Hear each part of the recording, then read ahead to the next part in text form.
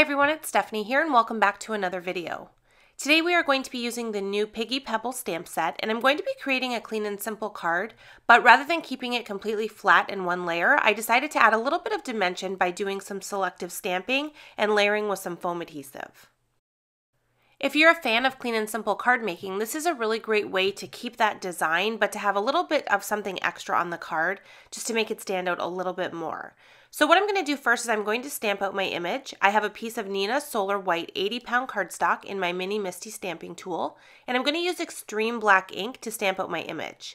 This ink is Copic friendly, which means I can use Copic markers with it and the ink won't bleed at all. So I'm going to stamp it onto the white cardstock, and I'm actually going to stamp it twice. I'm going to stamp it onto one panel of cardstock first, which is going to be our actual card, and then I'm going to stamp it onto a second piece of cardstock. And this is what we're going to use for the selective stamping. So I'm going to color portions of that second one. I'm going to use my scissors to cut it out, and then we're going to layer it onto the original image. So I just left my stamp right on the Misty door and added a second cardstock panel right above the first one and stamped out the image. And now I'm just going to remove that because I want to do a little bit more stamping on this original design before we start to do the coloring. So I want to stamp a little puddle image that comes with the stamp set, but I don't want it to stamp over top of his feet. So I stamped out the very bottom of him on some masking paper, which you can see I just cut out with my scissors. And I'm just going to remove the backing off this masking paper so that I can stick it down onto my image. This is just going to allow me to stamp the puddle and make it look like it's behind the image rather than in front of it. So I have everything positioned in my Misty here. I'm going to use the same extreme black ink, and then I'm going to stamp out the puddle image as well. And then, like I mentioned, because we have the mask in place, this is actually going to be behind the image, and it's going to make it look like the little piggy is actually standing in the water. Once I have that on there, I can go ahead and remove our little mask, and you can see our fully stamped image here with that puddle design included. Now I didn't stamp the puddle a second time on the other cardstock piece because we're not going to need that for any of the layering that we're going to do. Okay, so now we can color in our image. Like I mentioned before, I'm using Copic markers to color this in. You can use any color medium you prefer if you like colored pencils, or you can even watercolor him if you would prefer. I would just stamp it onto watercolor paper rather than the plain cardstock that I've used here. Now I'm using a bunch of shades of like pinkish reds to color him in a pink color. I started off with a very light shade of R00 just to saturate the paper and give him a base layer of color. And now I'm coming in with R22 and R20, and this is just going to add a little bit of depth and dimension to our image. I always prefer to start with my lightest color first and then work my way up to my darkest and medium and then continue to blend out until I'm happy with the design. But if you prefer, you can definitely start with your darker color as well. It's just kind of preference on how you prefer to color the images. So I'm just going through and getting the pig fully colored, and then also going to go to the second panel here, and I'm just going to color in his nose. This is going to be a piece that we're going to layer on top. So I need to add color to this so that we're able to cut it out with our scissors and then put it onto that original image. Once we get the nose colored, we can go ahead and move on to the water in the puddle. So I'm using some BG colors here. I have BG 11, 32, and 15, and I'm coloring in this puddle and adding a little bit of a darker area right under his feet, just to make it look shadowed there where he's standing. And then I decided to extend the water even farther than just that little puddle, since we are keeping this card very simple. So I took a BG 10, which is a very light aqua color, and I just kind of scribbled color all around there just to make it look like the water was a bigger area than what that puddle was. Once I had that done, I went on to his little hooves and colored those in with some dark gray markers. I colored in the arm of the umbrella with another shade of gray, and then I'm going to move on to the actual umbrella, which we're going to do in some fun rainbow colors.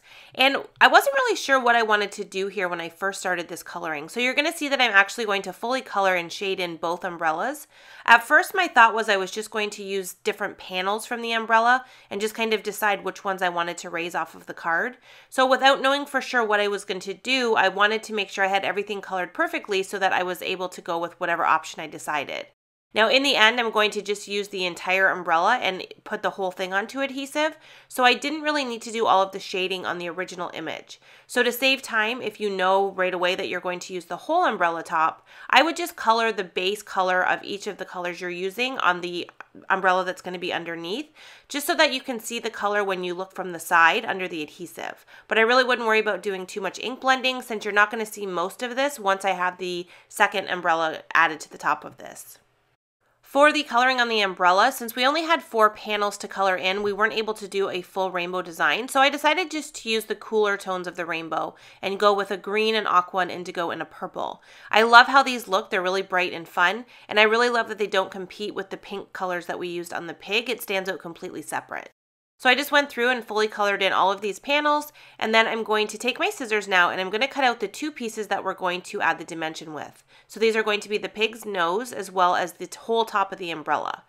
When I cut out the umbrella, I only cut out the main portion of it. I didn't worry about the top piece or those little pieces at the bottom. They're really super small and I didn't want to try and fiddle with my scissors. And since we're layering this over top of the original image, you're still going to see them. They're just going to be on the bottom layer of that image. For the umbrella, I did 2 layers of foam adhesive. This is a thinner adhesive, so I wanted it to be a little bit more dimensional. So I put a base layer on first and then added a second layer directly over top, and then I added that onto our umbrella image. For the little pig's nose, I decided to just do 1 layer of foam adhesive, so we had a little bit of difference in the dimension on both parts. So I put the adhesive on there, and then I put that onto the image as well.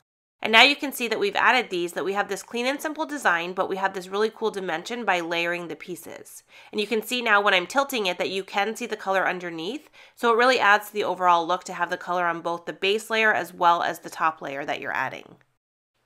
Okay, so now you can see that I've added a sentiment strip here. This is just a black cardstock strip that I white heat embossed our sentiment on. And I also added some rain droplets to the background just for a little bit more dimension, but to keep it very subtle so that they didn't really stand out on the card. I then added the finished panel to a Limelight card base, which is an A2 size card measuring 4 1/4 by 5.5 inches.